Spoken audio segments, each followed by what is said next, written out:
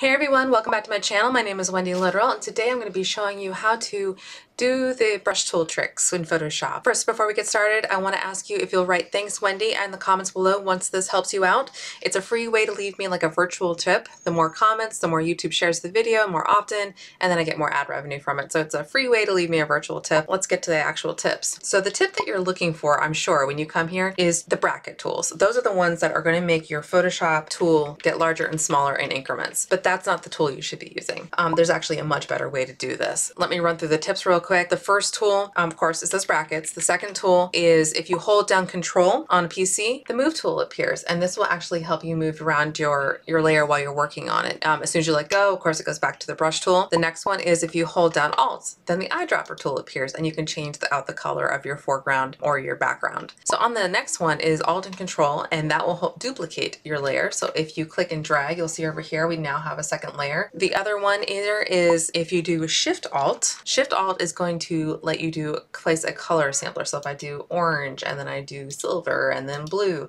then you come over here to your info palette and you'll actually be able to see the values of those different selections. All right, so now for the tool that you're probably here for. Now we talked about the brackets making your brush tool larger and smaller. Well, what I want you to do is try this. I want you to hold down, this is on a PC, and I'm sorry that I don't know the Mac alternatives, but if you hold down Alt, and then you hold down the right mouse key, you can drag right and left, and then you can go up and down. Now, what I want to show you here is that if you're going right and left, it will change the size of your brush, right? If you go up and down, you can see there in the middle right here, it's changing the hardness of it. So if you want it to be 100% hard, you go all the way down. If you want it to be very feathered, you go all the way up to the top.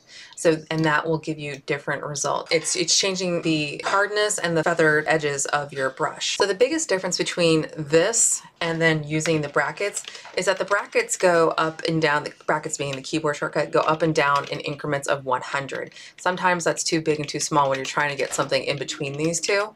The other thing to notice is that when you're doing those jumps on your brackets, let me grab my brushes palette here. So one thing to notice when you're doing these jumps here, you might be working in a space where you have a defined brush size. Like, let's go up here and we'll say we want 543, right? Like that's the size of our brush. If I hit the down bracket and it goes down, it's going to go down to the nearest 100. So watch this, it's going to jump down to 500. It didn't jump down to 443, it jumped down to 500. It went to the nearest 100. If I hit down again, it's going to go to 400, then 300.